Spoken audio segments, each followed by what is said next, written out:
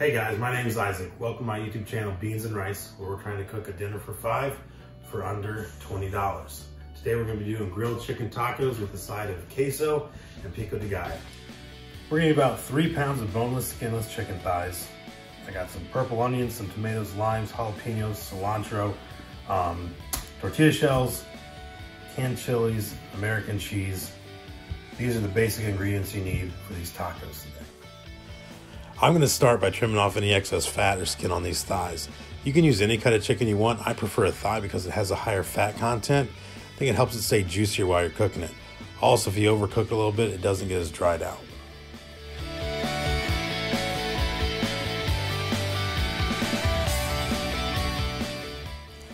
As I'm preparing for these meals, I'm doing most of my shopping at discount grocery stores like Aldi. I'm also trying to create 5 adult-sized portions, so adjust this to fit what your family needs. Most of the meals I make right now will feed my family twice.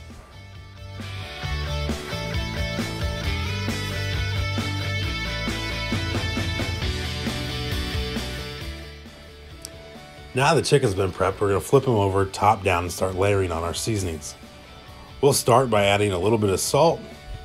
To that we'll add black pepper, ground cumin, chili powder, and finally garlic powder. Flip all these thighs over and we'll start seasoning the top. I'm going to season them the same way, the only difference is this time I'm going to add paprika to the top. Set all this aside and we'll start prepping some of the other items. Now for the pico. I'm using about 6 Roma tomatoes. You can use whatever type of tomato you like. I prefer a Roma because I feel like it holds up better as I'm dicing it.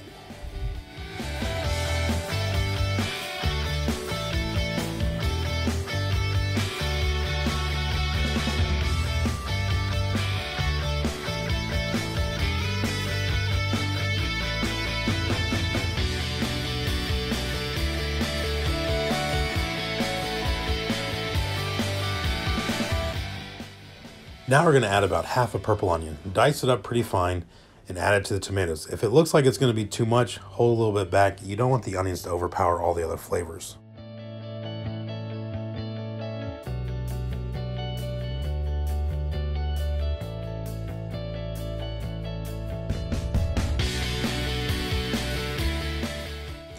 Now for the cilantro. I'm going to pull the leaves off the stems, give it a pretty rough chop, and add about a tablespoon to the tomatoes and onions.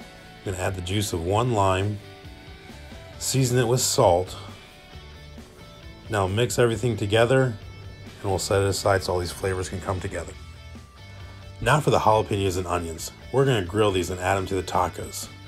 If you're worried about the jalapenos being too hot, use a bell pepper. That's going to work fine and add a lot of great flavor. Slice up the remaining onions, take the jalapenos, de-seed them, and now we're going to slice them into small, narrow strips.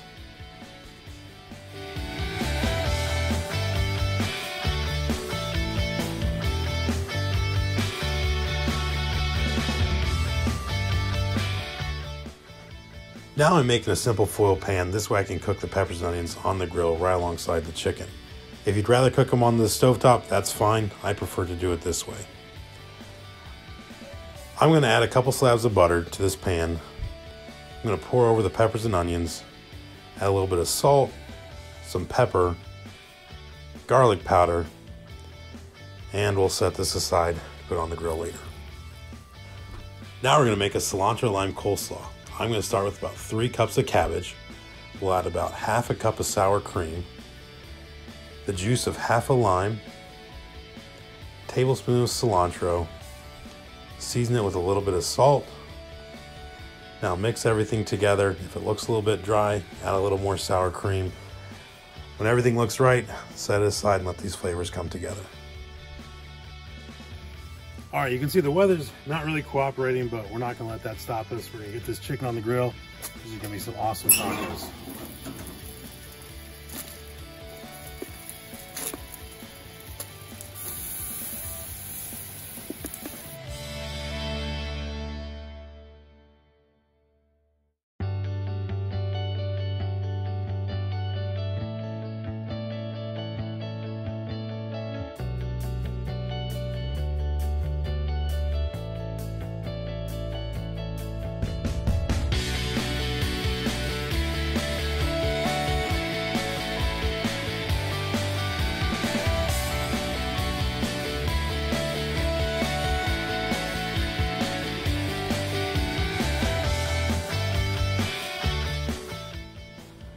Make sure you're stirring the peppers and onions kind of regularly. You don't want them to sit still too long and burn while they're on the grill.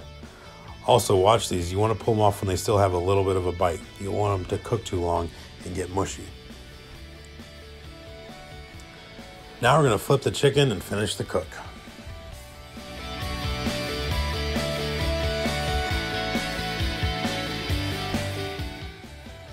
Keep your eye on the chicken. When it comes to temperature, pull it off the grill and we'll set it aside and let it rest for a little bit.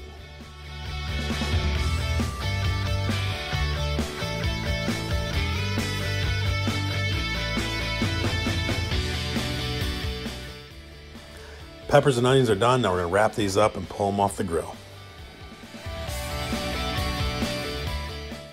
Now that the chicken's off the grill, we're going to start making the queso. I'm going to do this by adding about 2 tablespoons of butter to a medium saucepan. To that, I'm going to add about half a cup of half and half. If you don't have half and half, use milk. That's going to work just fine. Warm this up slowly, and when the butter's melted, start adding the cheese. I'm using the cheapest white American cheese I could find. It ended up being a generic version of a Kraft Singles. Guys, this works perfectly for queso and tastes delicious. Once the cheese starts melting, we're going to add about half a teaspoon of garlic powder, and we'll mix in our 4-ounce can of green chili peppers. Mix everything together and put it over a low heat, stirring it pretty regularly. You don't want this to burn to the bottom of the pan.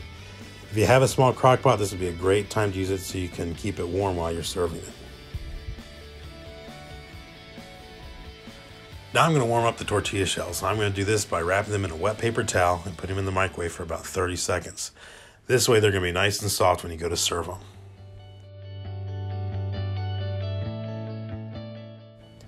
The last step is going to be cutting up the chicken. We're going to do this by cutting it in half and turning it to cut it across the grain. This is going to make for a nice tender bite.